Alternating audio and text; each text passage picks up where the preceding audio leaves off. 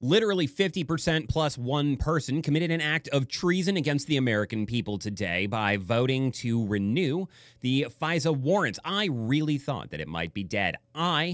Turns out, was wrong. It does happen. I'm sorry, guys. House passes FISA renewal without added warrant mandate for U.S. data. There was drama on the House floor as progressives voted with conservatives to support the warrant mandate that ultimately failed. It was a tied vote. The Speaker doesn't usually vote in the House of Representatives, unless there is a tie to break. He broke the tie in favor of warrantless spying on American people in violation of the Fourth Amendment. A bill to renew a key federal government surveillance tool passed the House of Representatives on Friday, teeing it up for a Senate vote about a week before it's set to expire. A modified version of the original bill passed a procedural hurdle late on Thursday after a group of 19 conservative privacy hawks sunk the House GOP's chance at passing it earlier this week. The legislation is aimed at reforming Section 702 of the Foreign Intelligence Surveillance Act, which allows the government to surveil foreigners abroad with suspected terror links without a warrant, which they use to surveil Americans without a warrant because literally anyone is 5 degrees away from literally everyone else on the planet. And they can use those 5 degrees to say that you are suspected of being linked to terrorism, and therefore they can spy on you without a warrant, even though you are an American citizen inside American soil. Section 702 allows the FBI to collect communications of a narrow list of foreign targets. It's not narrow. They say it's narrow, but anyone who actually says it's narrow is either lying or stupid.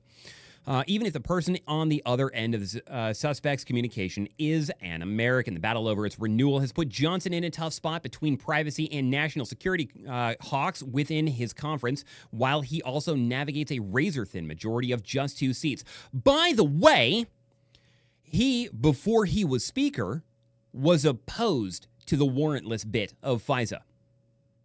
And then he became Speaker of the House and had a meeting with the FBI. And now he's aware of how crucial that is to our national security.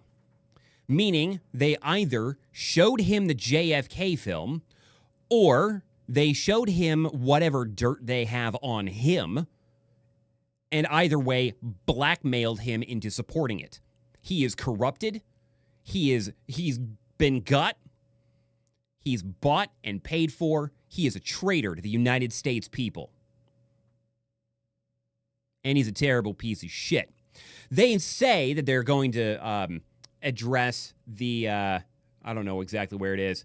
Let's see, the modified legislation that shrinks 702 authorization window from 5 years to 2 years. That's okay. Where was it? They say that the conservatives' concerns about that standalone vote on the warrantless thing.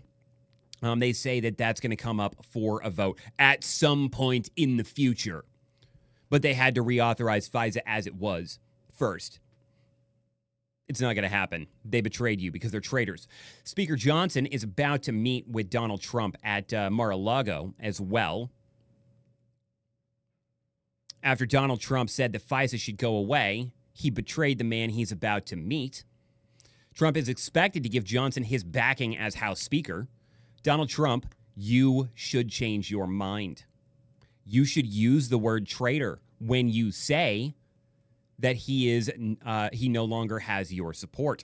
Speaker Mike Johnson will meet with President Trump at his Mar-a-Lago estate on Friday, that's today, as the embattled House leader faces a threat to his speakership from Trump loyalist Rep. Marjorie Taylor Greene. Johnson and Trump have already been at odds on the House passing an additional $60 billion to Ukraine, which Johnson has for months declined to allow the House to vote on, legislation already passed by the Democratic-led Senate. Trump had previously stated that he would end the war within 24 hours. That doesn't matter. Trump also encouraged GOP lawmakers to successfully kill reauthorizing FISA, which Johnson betrayed Trump and the American people on.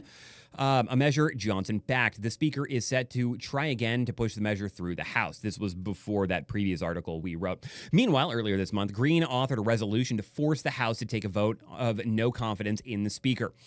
Greene railed at Johnson for negotiating spending bills with Democrats and foregoing the GOP's internal rule requiring 72 hours voting on legislation. She is also a staunch opponent of providing more aid to Ukraine. Greene and Johnson met on Wednesday, with Greene saying she is still frustrated frustrated with the speaker's handling of several hot-button issues. Nevertheless, Trump is expected to back the leadership of Johnson, who defended the former president in 2 impeachment trials.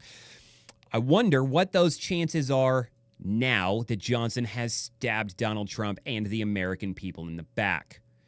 It's 100% legal to mock and belittle and laugh at elected representatives. Just so you know. Let me know what you think in the comments below. Don't send threats to anyone, ever. That's a crime. Then head over to my locals page, thearthurnix.locals.com, where you'll get exclusive content, including the link to my Gilded server, where my community is, it's where we hang out on the internet. Till next time, thanks for watching.